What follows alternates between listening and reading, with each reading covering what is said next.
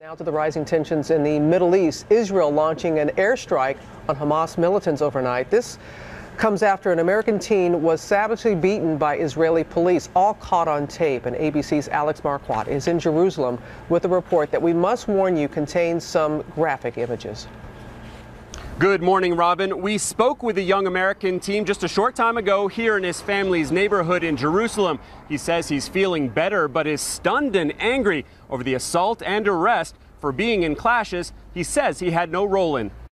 This is the video that has been seen around the world. One Israeli policeman pinning a young teen down while the other repeatedly stomps on his head. They drag him away, motionless, but not before delivering one more brutal kick to his head.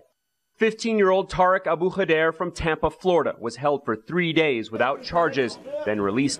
This morning, his face is still swollen. He has black eyes, stitches on his lip, and deep marks from the plastic handcuffs. I remember standing there and watching the protest until I saw two soldiers come and attack me from the side of me, and I woke up in the hospital.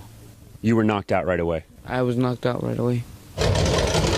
The authorities say Tariq was in the violent clashes that followed the murder of his 16-year-old cousin Mohammed, who was burned alive. We've been told by the police and by a top Israeli official that you were in the protest, you were attacking police, that you had Molotov cocktails.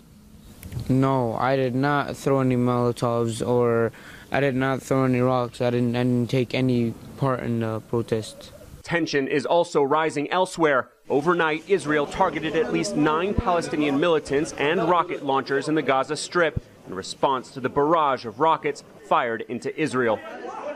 Several top Israeli officials are demanding a much harsher response against Hamas in Gaza, while Hamas this morning warned that Israel will pay what they call a tremendous price.